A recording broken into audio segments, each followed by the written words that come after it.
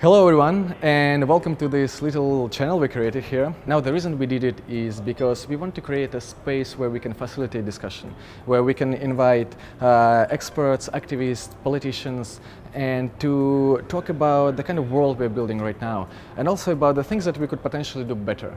So this is a pilot episode. It's on the future of education globally, education here in Canada specifically, and a little bit about Finland too.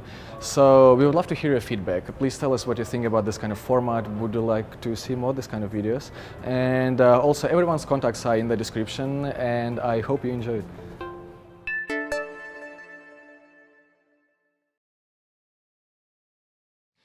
Right, hello everyone, and welcome to today's panel. I'd like to start with acknowledging that we are currently on the dish with one spoon territory, and I believe that if we want to build a better world in Canada, then we cannot do it without them. So, with that, the title of today's panel is The Future of Education, and I'd like to start it with telling you a story of myself and friends of mine from my undergrad. Hey, my name is Alexei, and I'm a PhD student here at University of Toronto. And before I moved to Canada, I actually did my undergrad in Finland. It's a lovely country, Northern Europe. It's sort of like Canada, but tiny. And spoiler alert, I did my undergrad there for free. So yeah, there might be a little bit of crazy Marxist nonsense in what I'm talking about, but I promise I'll have my mouth washed with soap after we are done, so that's fine. I remember one time I was in a bar talking to a Finnish guy I just randomly met, and he was my age. I asked him what he studies, and he told me that he's not in university, he's a truck driver, and he didn't want to go to university in the first place because he just loves driving his truck. And he knows that his children will get free education and essentially free healthcare too, so he can just keep doing what he wants. I mean, he pays high taxes, yes, but he also loves it because, well, why wouldn't you want to invest part of your income into building a healthy society around you for yourself, for your children, and everyone else? So there is that. And the town where I did my undergrad was called Mikkeli. It was a small town of 34,000 people, which was also actually a capital of the region because, well, as I said, Finland is like Canada, but tiny. And the university where I did my undergrad was at that time called Mikkeli University of Applied Sciences. It didn't have fantastic funding or world-leading profs, but actually as I was preparing for this talk, I was trying to find its world university ranking, and I wasn't sure I can do it, but I did find it. It's 10,851. So some of you might be asking yourself some reasonable questions like what the hell he is doing here, but that's fine. That's where the story gets interesting. Because although there was no crazy funding there, something people understood there was that the internet could potentially give you much more information than any individual prof could. It's like you might have had a situation during your studies, for example, when you ask a teacher a question and they don't know the answer, because it happens, no one knows everything. And what profs do right now, often they would go online and just Google it. And some students get confused. They're like, well, why is my prof Googling something? But that's actually a reasonable thing to do. The trick here is that the profs, they are capable of telling a reliable source of information from unreliable. So other benefits of using the internet would be, for example, there are much more courses available there than any university can provide. Basically, whatever you're interested in, there is something about it online. Also, you can find educational sources that would, for example, take a very complicated, abstract concept that you're struggling with and visualize it so intuitively you wonder how come you never understood it before. And there is so much more. Basically, whatever your learning pattern is, there is something for you there. And let me say this, do I think that mandating online course is a good idea? Definitely not. Online education is a skill. You can teach it to someone, and if your student has the skill, then you definitely should encourage them to use it. But if somebody cannot do it, you cannot force them to take online courses. So, in a system like that, basically the role of the teacher changes. The teacher is not really like a map anymore that takes you from where you are towards your degree. They're not telling you like take this, this, and that, and then you become something. Instead, teacher is more of a compass. They help you find yourself through teaching you how to navigate the information space. And in a system like that, basically the whole concept of education gets reduced to two basic learning skills, the ability of students to search for information and the ability to validate it. Like, as I said, the prof who's Googling an answer, they know how to tell a reliable source of information. They would check, for example, whether it cites something and what it cites and so on. So what Finnish education focused on is teaching us these two skills. And that felt mind-blowing because we were free to change our curriculum in whatever way we wanted. So like, for example, I started as an environmental engineer and ended up doing machine learning because I felt like it. And also the exams there weren't hard at all, which might be shocking for some people here. Also, student mental health wasn't an issue either. I don't remember a single student killing themselves because of their studies. And it was even possible to put online courses on your transcript. Not only courses, even competitions. Like, I had a team that did well in one of the hackathons, and we spent many hours working on it. So I asked the prof who was the head of my program if it's okay to put it on my transcript, and she said, yeah, I can see why not. So I got a couple of credits for that, which was amazing. And it is so important to give students these opportunities and to lower the levels of stress and anxiety, because the way many education systems are still designed right now suffer from several issues. For example, the world is becoming even more specialized these days. It's so hard to choose what you want to do with your life, and especially this idea of choosing one thing and just sticking with it for the rest of your life doesn't make a lot of sense. Also, multiply that by lack of time to try different things, and it becomes really hard to find your authentic work and identity, something that would make you feel fulfilled and excited. And this is what Finnish education focused on. All right, well, that all sounds nice and hippie, but how about the real world? How do the students get employed then if you let them choose whatever they want to do? Well, that in Finland was achieved through countless hackathons, competitions, exchange programs. Basically, we were provided with opportunities to do anything you can imagine. And this works very simple. So you provide students with abundance of opportunities. And companies often would, for example, sponsor an event, like sponsor a competition, because they have some problem they're trying to solve. So they just invite students to try to solve it. And students naturally choose those things that they're just more interested in out of this whole pool of opportunities. And if you do well, then it goes on your CV. So basically, everyone's CV is a reflection of their interest and their skills. This is what happened there. And this way, I ended up at UFT, and I love it here. I have friends who work in world's top companies like Microsoft and Cisco, and some are learning to become landscape designers just because they felt they want to do it. So that was great. And well, what about Canada then?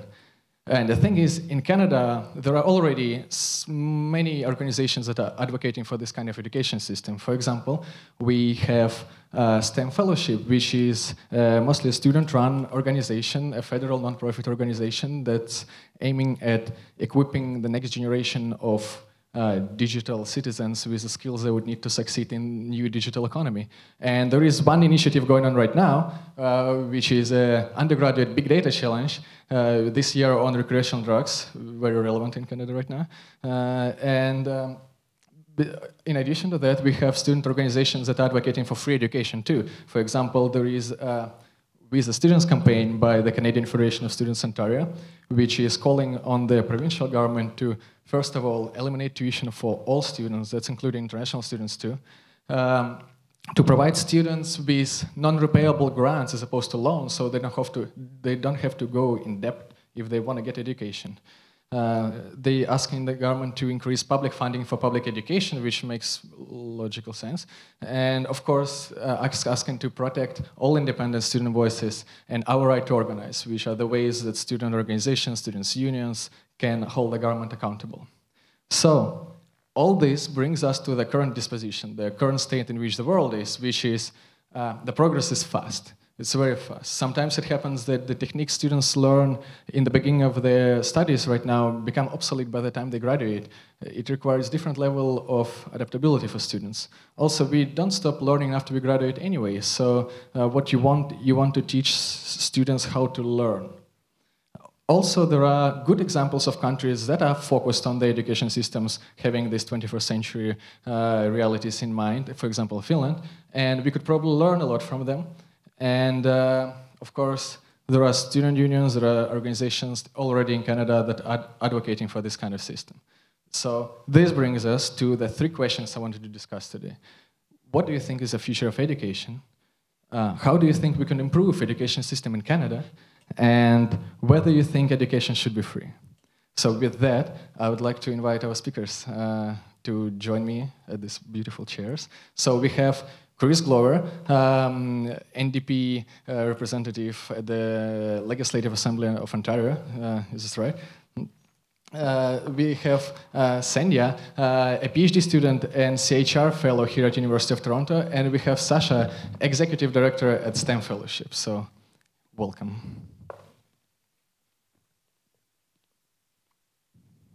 So, what is the future of education? Sandhya, would you like to start? Yes.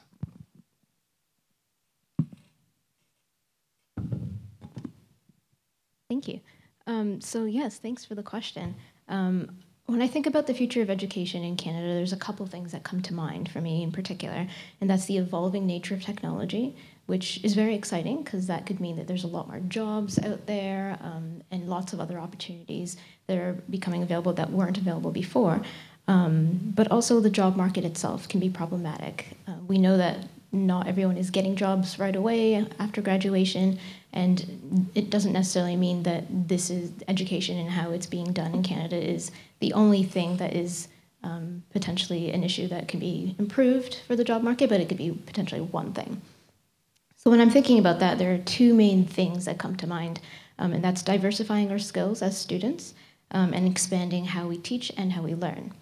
I'm glad that you mentioned hackathons. That was something that came to mind for me as well. I come from more of a life sciences background, and so things like skills in the computer sciences or engineering and things like this aren't necessarily areas that have traditionally been seen as important for somebody like me to have going through the university experience. But I was able to participate in one myself, and I didn't have a background in computer science or anything like that. But I actually find that to be an amazing experience where I brought kind of my experience coming from the life sciences background and helped to integrate that with the background of the other students who were there. And we had a great learning experience learning from each other. So I now started to learn to code and do all these other things. And I found that I have now a little bit more experience in 3D printing and things like that. But also learning to work with the teams in a more real-world experience where we're actually trying to solve more real-world problems, which I think is such an amazing experience to have as a student that adds to the academic experience that we already have. And the second thing that comes to mind is expanding, as I mentioned, how we teach and learn.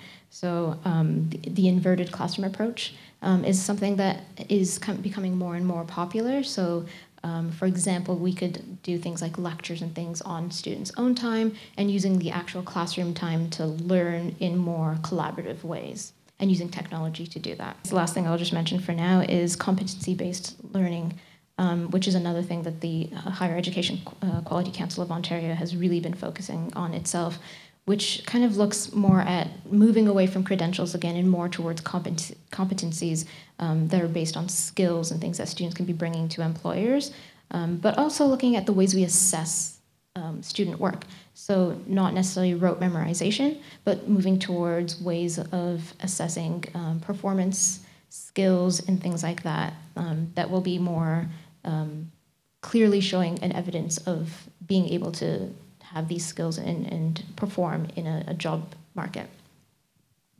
Chris, do you have something to add here? Sure. Thank you so much. So I'd say there's 2 different poles in the future of education. The first one is that there are right-wing governments, like the one we have in Ontario, and right-wing governments in many other countries, that are trying to make a post-secondary education market commodity. And they're trying to put up fences of, huge barriers of cost and student debt that make it only limited availability to particular students, and a lot of that is based on cost. A lot of it is your family income, and we've seen that in Ontario. The tuition fees have been skyrocketing for the last 20 years, and students in Ontario, they have the lowest per capita funding from their provincial government. They have the highest tuition fees. They have the highest student debt, and so it's become a market commodity. It used to be a public good. It used to be a public service. I'm in my 50s now. When I was a student at this very college here, at Innis College at U of T, tuition fees were about $1,000 a year. And that was across the board. That was for every program, whether you're in medical school or engineering or undergrad, whatever it was about $1,000 a year, which in today's dollars would be about $2,500. So I think the right-wing pull to make it a market commodity, an exclusive market commodity, is one pull. I think the other pull, though, is disruption, and the technological disruption. And I'm not sure what avenue or what road that's going to take, but Harvard University has most of the courses online. Lots more courses are coming online. I'm interested about your experience, to learn more about your experience in Finland. And what can you teach students, and what can students learn through online learning, and what do you actually need a professor for? And if I can pose a question to you based on your experience. So when I was teaching at York University, I was teaching a course for the last 10 years on the history and economics of Ontario, of our province. And within that, I always taught students about logical analysis and creating a logical argument. And so every article that we read in the course, they had to break it down into premises and conclusions, and then we would do a logical analysis to test the validity of the argument that was made.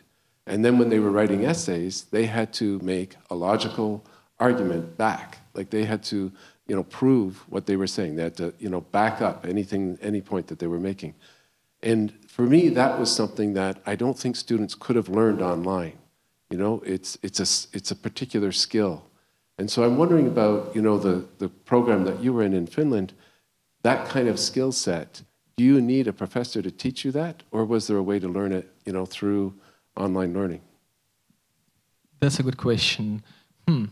Well, in general, I want to say this. I don't think you can teach everything online. Also, I don't think you can always let students choose entirely their curriculum. For example, if we take medical students, for example, then we can't really afford having doctors who chose themselves what to study and what not, right? But in areas such as engineering, science, arts, I think we could do more of that. So I can imagine an online course where some of the tasks that are given to students would be to do the kind of analysis you're talking about. So I think it's possible, but maybe that would require some sort of online courses that are designed with more interaction. For example, to pair students with each other so they can have conversations. So let's say you have thousands of students taking a course. If you randomly select them in groups so they can talk, maybe that would help. I guess, Sacha, you want to add something to this?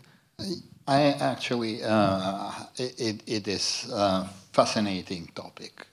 There is no better topic for me. It is simply honey for my ears. But I would like to ask you, is it really a question of online, putting a curriculum online? I see a bit different trend happening. We have a cognitive automation, which became practically prevalent. And it is not only a norm now in industry, it is practically a norm of life for the whole young generation. Grammarly, it is practically a tool with which I am finding students, without exception, writing now their essays. And it's also even adults. And what is Grammarly? It is artificial intelligence which is assisting you. So it is not really a question of taking the courses online, which is still teaching the old way. I was trying to understand how I am teaching and how my profs were teaching me. We are trying to replicate practically the pedagogy we were taught. It was, we are trying to make, take the best and pass it on. But what had happened, I believe, with this generation of students overall, it is a different way of learning. There is a term of learning style. We were familiar with learning style, audio, visual. Now there is a crowdsourcing of knowledge as a learning style. When I'm looking how students work with Reddit, I see a student playing a role of instructor this particular second, and the next second he is a learner, and the following second he is the cooperator. Quera, you wouldn't find probably anywhere else the top-notch scientists finding time simply to answer questions of community learning. So I would rather think that the future of education is not in replication of MIT and big names all put their curriculum online, and it is great. It is open science, it is open education. But they are still teaching us manual math. They are still teaching us manual physics. And it doesn't exist the moment we get out of the classroom. The moment we are out of the classroom, look at any of the job posting. These two, that two, and another two. So practically, everything what is expected of the person, it is ability to use cognitive automation tools. Can I ask a question here? Because one of the things that I've been wrestling with for the last few years is that, you know, a lot of learning is happening online, and everybody's working online. And the irony is that people are actually working closer together. So I don't understand, and my question, I guess, really is, like, with disrupted learning, what is the relationship between what you actually learn online versus what you do face-to-face? Because like, I finished a PhD thesis last year. Most of that thesis I wrote in a coffee shop, you know, with a whole bunch of other people. And the coffee shop was always packed with people, you know, and you'd sit there, that would be your workplace, and you'd go and you'd, you know, stop and have a conversation with the person across the table, and sometimes there would be some collaboration on it, and then you'd go back to your work. And the innovation centers that are in our colleges and universities, same sort of thing, like people pay $300 or whatever it is for a desk at one of these innovation centers or in a shared workspace. And so even though they're working mostly online, they also need the face-to-face and that collaboration. And that's one of the interesting things about disrupted learning. And, you know, and it's really a relevant question to our institutions. What is the relationship between what we do face-to-face and what we do online? Because it just seems there's this natural evolution of spending more time in closer quarters than what we used to in a regular workspace, even though we've got everything available to us online. There is interesting thing happens, and it's probably different trends affecting. Practically, the turn of the century was the kind of a dividing point, and it's not the century was a dividing point. It was a common place of the high-speed internet, which became a household appliance. And it turned students and turned kids into different kind of learners. Some of them can comply with the traditional, and they are still some of them will find what we need, and this close cooperation. They find this close cooperation. They don't see the boundaries. They would have their friendships without geographic considerations at all. And they would have very close and personal connections.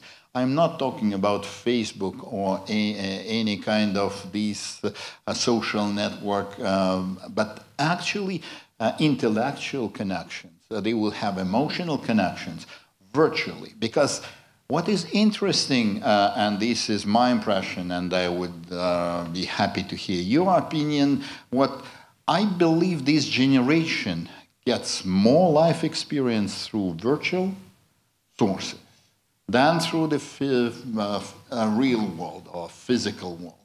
And they don't make really any distinction now which source is trustworthy or not. And let's ask a young person.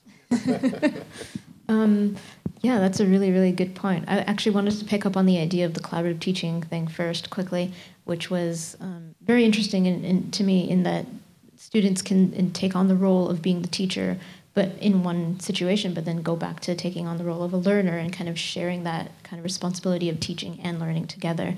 And in terms of connecting and using technology to kind of gain the opportunities to learn in different ways. So, for example, one of the things that came to mind to me when you were mentioning that was connecting outer space to our learning spaces here. So David St. Jacques being on the International Space Station right now, being able to connect to students, and I guess most of this has been done in a lower than post-secondary situation, but can be in a post-secondary situation as well, learning about directly from somebody who is in space, learning about the things that are going on in that area, and then how do we connect that to the learning that we're doing here in terms of what is true and not in the things that we're learning. And I think with the digital access that we have these days, it does open up what we're accessing and what we're learning and the things that we can see to a degree that didn't exist in that way before. And that's something I think is an important thing to keep in mind, because yes, we have so much more access to things in terms of what we can learn from, but how do we kind of mediate that in terms of what's true, what's not true, what's a good source, what's not a good source? And I think it's very important to have that type of literacy and to teach media literacy to students. That's a massive, of massive importance at this point. So I've got one question to pick up on what Sacha was saying there. So as young people, do you feel that you have emotional connections with your friends online that's similar to the friends in real life? I think boundaries stop existing when you're a young person who is using social networks. You know, it's like you realize that everyone everywhere in the world, regardless of where they are, they're just trying to find a way of living a fulfilled life. You know, and this is something young people of our generation, I think, feel better just because we have this kind of, you know, online sharing experience. So. One thing doesn't substitute another. It is simply a new conglomerate. It's a new blend. And following on your one additional kind of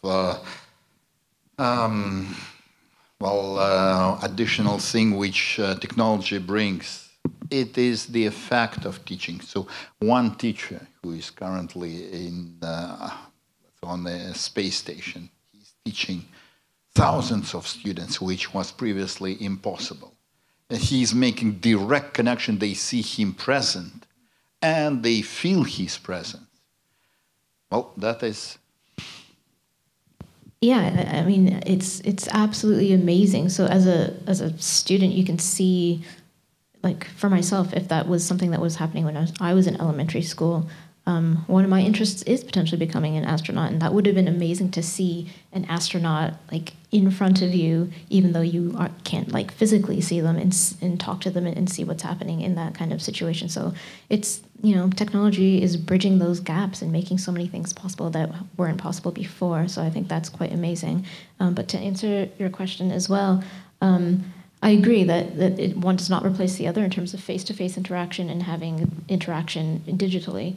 It's something that has kind of, and I agree with you as well, Alexei, in that like you can now connect with people across the world and kind of try to kind of join their experience, and they can join your experience and what your life is like, what their life is like. But then I personally am very much of a face-to-face person as well. That's very, very important to me. And I use kind of Instagram as well as more of a professional thing too. So I'm one of the things that I do with my sister actually is science communication and outreach. So we have a joint Instagram account where we are science communicators sharing our journeys in science together with all of our followers and kind of learning from others as well. Do you have an emotional connection through online connections, or is it completely different? Is that the difference with face-to-face? I think there's a different emotional connection that you have online versus face-to-face, or at least for me, because I'm using some of these online things more in, at least Instagram, more in a professional way. It's a different connection, but I have friends on there as well. And it's kind of a nice way to keep up with people that you've met, but then you don't get to see because they're living in different places. And I think that is one of the key things. You're creating that emotional connection and keeping that emotional connection with someone that you can't see on a regular basis in person. And that's kind of a neat thing from that as well. I would say there are probably different ways to use the same social network. So you could have more personal account where you share things that literally happen all the time with you. And I have friends that would post on Instagram stories almost anything that happens to them. So it's very close. And then we have more professional accounts that would share some events and like the thoughts on some subjects and so on. Thinking about this, so when I was a high school teacher, and the high school was designed in a quadrangle, and the geography department was here, and the history department was there, and then the English department, the ESL department, and it really felt that I'm from Oshawa, which is General Motors City. And so I've worked on the line in the factory, and it really felt like the factory is like you go into this, to the geography department, you get the geography part of your brain installed, and then you go to the history department, you get the history part of your brain installed. And so I realized, I agree with what you're saying, that the system that we've got, is preventing us from moving forward. It's preventing us from, really realizing the potential of education today. And part of it is not just the design of the building, but the training of us as teachers. Because I can teach ESL and English up to, any level in high school. And I can teach a couple of other subjects up to grade 10. But other than that, I can't. So when we get into a problem-solving, methodology, I can contribute to students, in some areas, but I would need another teacher to come in and contribute. Like if we're going to be doing calculus, I would need another teacher to come in, like if that problem that they need. So it's how do you actually design a school and retrain teachers or design a methodology of learning so that everybody can contribute, but in different ways. I think there's been some really important points that have been made, and I think it's going to take a sort of a culture change to kind of get where we're talking about, which is potentially slow, but hopefully not that slow. I also think that it's important to have evidence-based type change. So evaluation of the ways the current system is working, which is being done by certain organizations, but also on the types of things that we're suggesting would be important to see how they work for people going into the workforce. And I think just to add another kind of new topic back on that kind of ties back to how you started this event in the first place, is to look at the Truth and Reconciliation Commission of Canada and other things and looking at the recommendations that are being made and how do we make sure that we're incorporating those and addressing those in ways that takes into account the stakeholders in question in particular. Well, thank you, folks. I love today's discussion. We discussed the ideal that we want to reach and some certain things that we can do to get there. And each one of you is very active in your own field, so I hope this conversation will help you get some ideas and implement something in your areas, and Chris, in your particularly, since you're at the front line. So. All right. I also want to thank everyone who helped me organize it. I want to thank Fraser, Joel, and Louisa for making this event possible. And if anybody watched till the end our resulting video, then thank you a lot. And we really want some feedback to make this better. So this is basically a pilot. We want to have more this kind of conversations where we present ideas and we have experts discussing them. So we want to have your feedback. And thank you very much, and see you next time, I guess. Thank you so much for having us. Thank you. Thank you.